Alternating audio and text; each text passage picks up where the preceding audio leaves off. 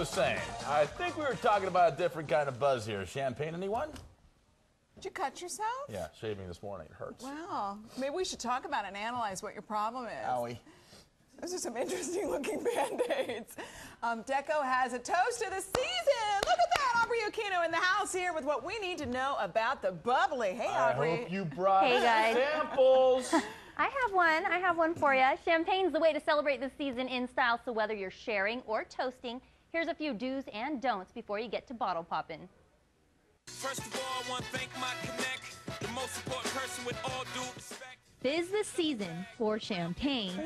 Deco stopped in at Sobeys W Wine Boutique for a little education. So whether you're giving it as a gift or just want to be in the know, Deco's with a champagne master, so listen up. Champagne is all about the bubbles. It tickles the senses, and people really find it very luxurious. It symbolizes luxury. First, a gift for the hostess with the mostest. The Piper Heidsieck Cuvée Brut. It's perfect because it's crisp, and it's smooth, and it goes well with all different kinds of hors d'oeuvres. It's a celeb fave, too. Marilyn Monroe, that was one of her favorite champagnes. Eva Longoria put the bottles in her wedding gift bags, and Kate Walsh favors it, too.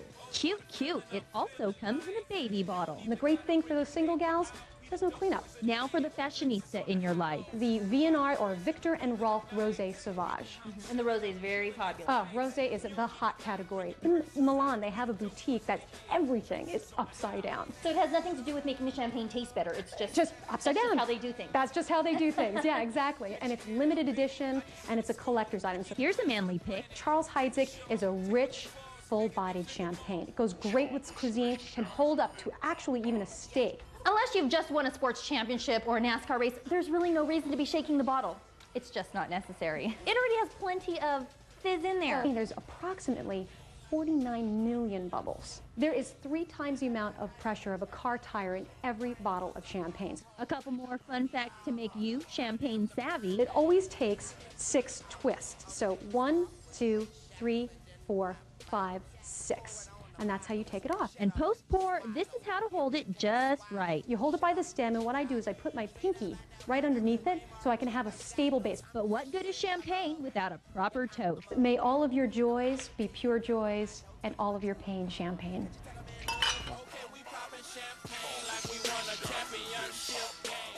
I am a fan of the rosé champagne. You can see I have one of the limited edition collector Victor and Rolf rosé champagne bottles. It's got an arrow this side up. Lynn, Louie, cheers. I'll leave the poppin' to you. Thank you, Aubrey. I hope you ice that for us. Excellent. You gonna pop our cork?